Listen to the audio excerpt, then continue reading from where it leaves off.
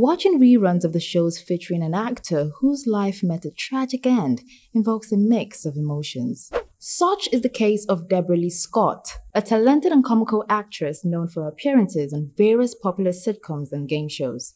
At the height of her career, she brought happiness and laughter into the homes of millions of people. And in return, life took from her the one thing she cherished most in her life and plunged her into a state of despair that led to her untimely death. Follow us along as we delve into the untold story of the life of Debralee Scott while we show you some of her rare photos. Debralee Scott was born in 1953 in Elizabeth, New Jersey as the youngest of 4 daughters of William Henry Scott Jr. and Marion Jones. Her older sisters included producer Carol Ann Scott and Beverly Hills talent manager Geraldine Scott. Tragically, Ardith Lynn Scott, her 4th sister, passed away in infancy. When Debralee's sisters reached adulthood, they relocated from Elizabeth, New Jersey to San Francisco, California. During her time in New Jersey, Debralee worked at a local movie theater and actively participated as a cheerleader at her high school. When she reached the age of 16, she joined her sisters in San Francisco, where she graduated from the Galileo Academy of Science and Technology. Subsequently, she embarked on her journey in the entertainment industry, starting her career at the American Conservatory Theater.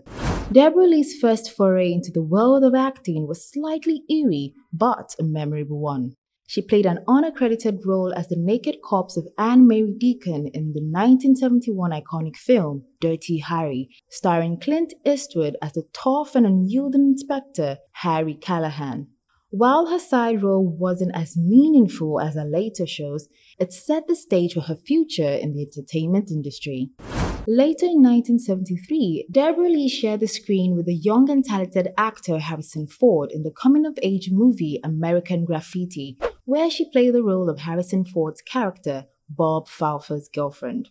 But her first major role was in the sitcom Mary Hartman, where she brought her comedic talents to the forefront as Mary Hartman's quirky and offbeat sister, Kathy Shumway. At this point, Debralee's journey in the entertainment world was already gaining momentum. However, it was Welcome Back Kotter, which premiered in 1975, that catapulted her to greater fame. As Rosalie Hotsy Totsy, a member of the Sweat Hogs on the sitcom, Debralee became a beloved character, garnering a fan base of her own. The show was a launchpad for her career, making Debralee a household name among American sitcom lovers. The show's success and Debralee's success were mutual. Her chemistry with other members of the cast, her offbeat sense of humor, coupled with a vibrant charisma, and lastly, her energetic presence, which perfectly encapsulated her character Hotsy Totsy, all combined to elevate the show's success to greater heights and propelled Scott into the spotlight as a key contributor to Welcome Back Kotters. Scott's appearance on American TV was not limited to sitcoms though. Debralee's talent and charm also reached the game show circuit, including her appearances on the beloved show Match Game. Debralee's humor added a special spark to the show's already lively atmosphere. Her delightful banter with the host, Gene Rayburn, and her fellow panelists, coupled with her character-like presence from Hotsy Totsy, created memorable moments that viewers eagerly awaited. Aside from that, she also stood out as a celebrity guest in shows such as The $20,000 Pyramid, Password Plus, and Celebrity Family Feud. Beyond sitcoms and game shows, Debralee's career also included notable film roles, making her a well-rounded performer in the entertainment industry.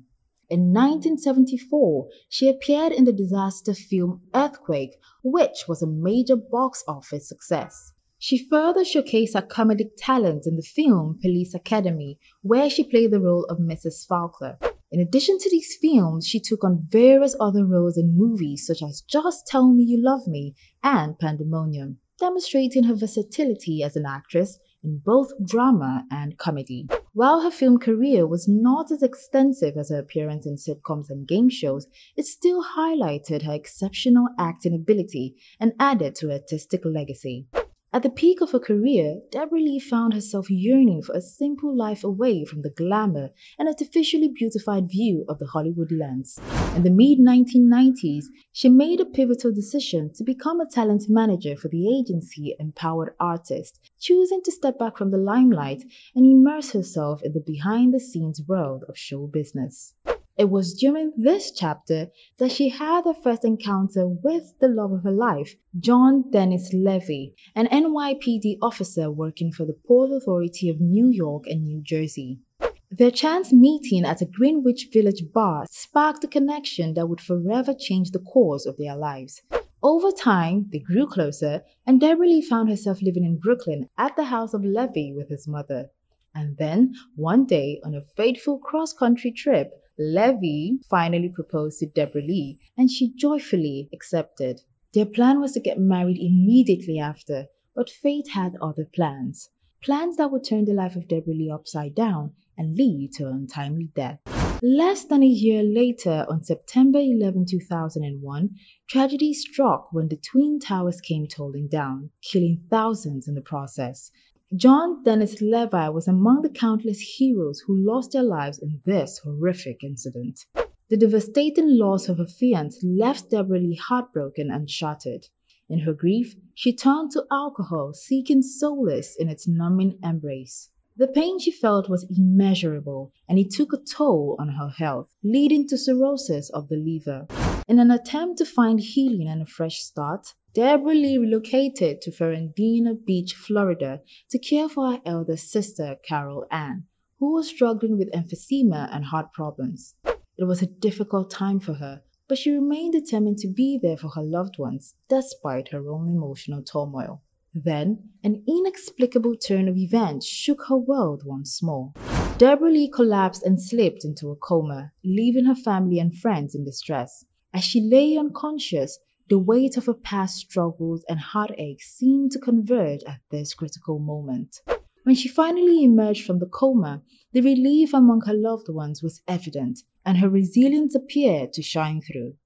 On her birthday, March 31, 2005, Debralee woke up in the hospital, seemingly on the path to recovery.